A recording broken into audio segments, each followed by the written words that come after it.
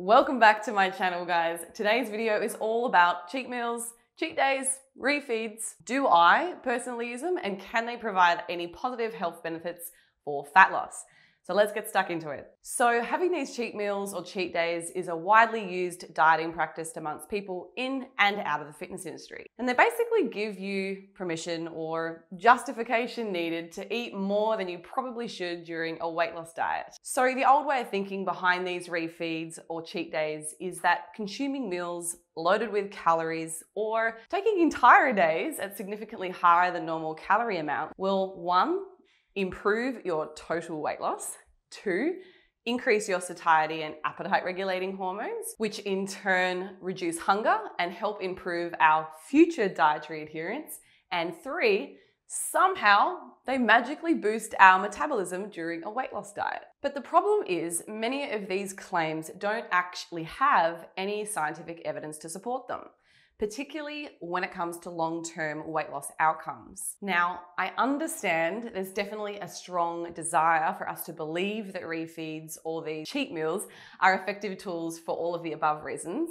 Of course, why wouldn't we want to believe it? It gives people an opportunity to eat more calories with the belief that it's going to have a positive effect on weight loss. So for this reason, I think it's really important to point out where some of these ideas have been taken out of context, and why in some situations these untracked cheat days may actually be having a greater negative impact than a positive one, particularly in the setting of a diet. So let's take a look at some of the research on hormones. There was a large number of publications that came to life back in the early 1900s, and these alluded to the fact that when we take these periods of eating more calories, specifically carbohydrates, this increases our satiety hormone leptin, which supposedly helps to mitigate feelings of hunger, which we experience while we're dieting, and this might have beneficial effects for long-term dietary adherence. However, what we actually see, and this is where the research has been taken out of context, is that leptin actually returns to its pre-cheat meal levels in a relatively short period of time.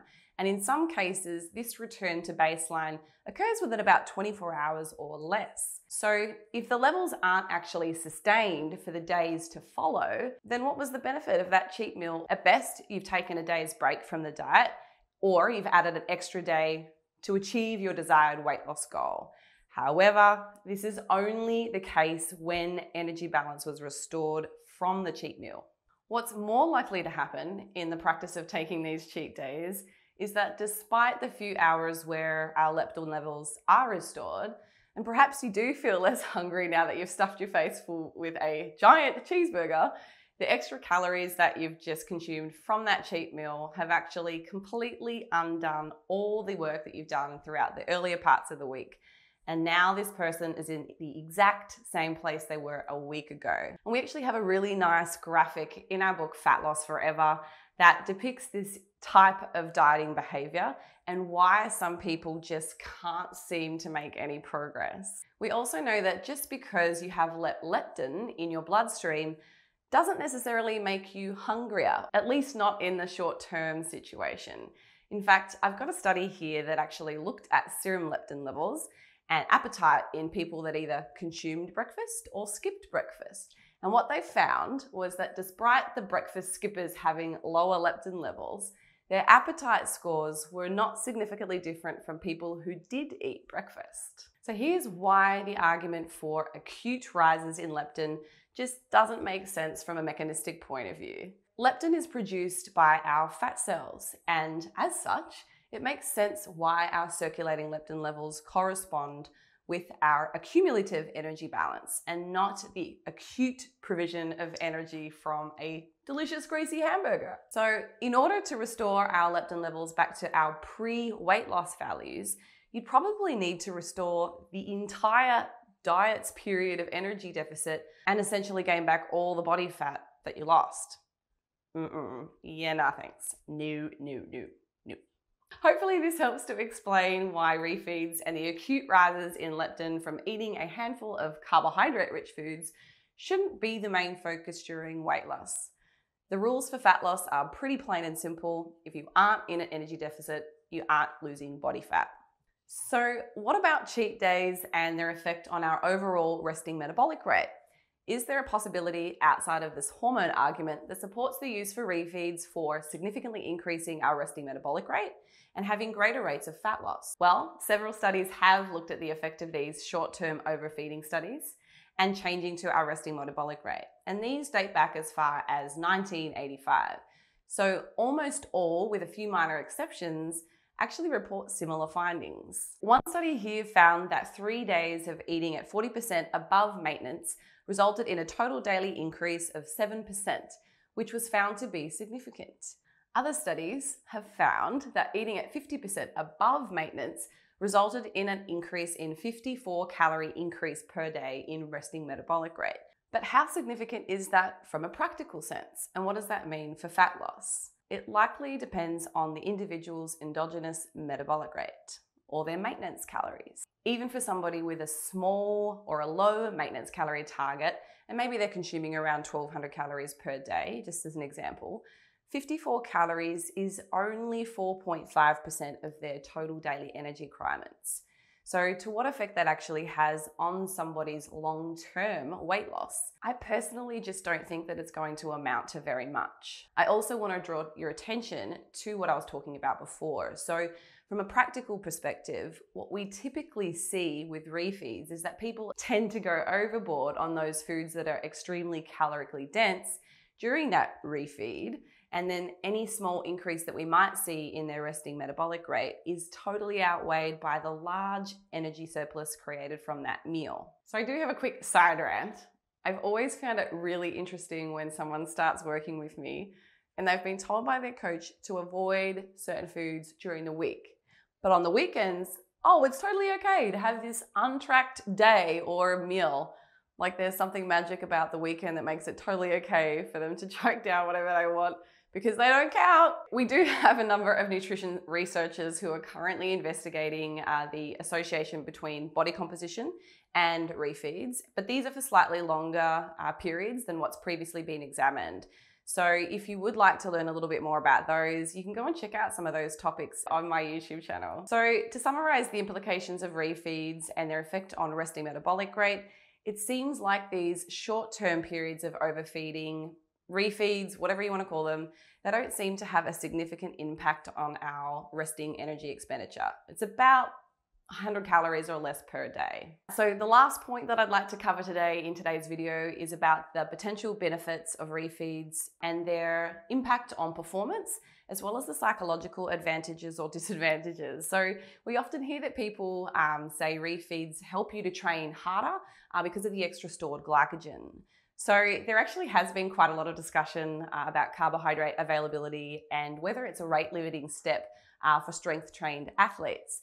And there are some studies that are very tightly controlled, in fact, that look at bodybuilders and how carbohydrate availability actually impacts performance. So earlier studies seem to suggest that carbohydrates make little to no difference in overall performance, but more recently some studies actually indicate otherwise. So the first study here looks at bodybuilders who performed 15 sets of compound quad exercises and 5 sets of isolation work.